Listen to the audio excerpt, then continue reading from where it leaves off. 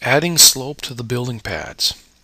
Sometimes we need to add slope to so that we have some drainage off of our building pads. So I'm going to put a garage down in here. In my garage, I want to have it sloped so the water doesn't sit in the garage on the garage floor. I want it to slope out towards the front of the garage door. So I'm going to first create a building pad. So I'm going to go up to the model site, create a building pad, and yeah, I'll save the project.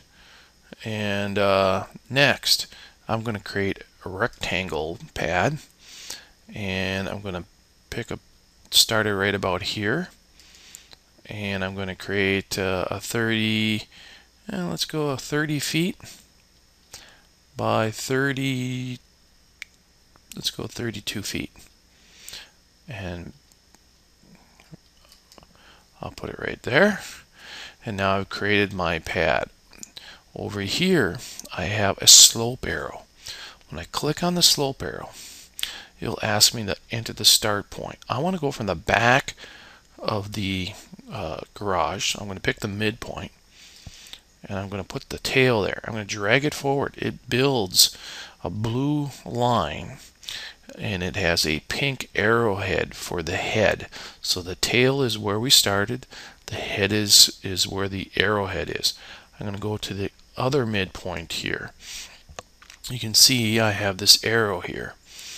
Now, when I come over here into my properties palette, I can do this two ways. I can determine the height of the tail, how high this point is right here, and I can go with, an offset here, and then the height of the head and what the offset is.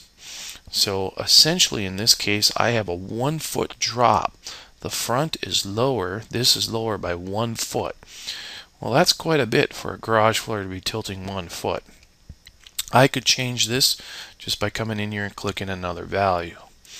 Now I could also go and hit the down arrow, and there's two methods of doing this. I go by slope, and the slope then is coming down here, and it says, here's the height of my offset.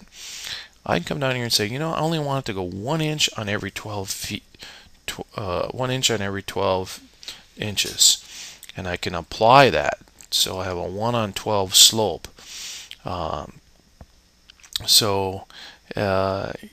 And that's still quite a bit of slope, actually. So I could actually come in and say, well, maybe I don't want quite that much. I really only want to go like with a 1/4 inch on 12 inches, and which is quite a bit. Generally, we want water to drain at about an 1/8 inch to a 1/4 inch per 12 inches, somewhere in that.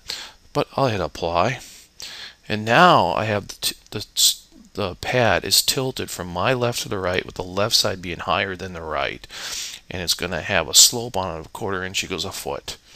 And when I'm done, I hit the finish edit mode, and it builds my building pad in here. And I can come back out here and I can look at it in 3D, and there's my building pad.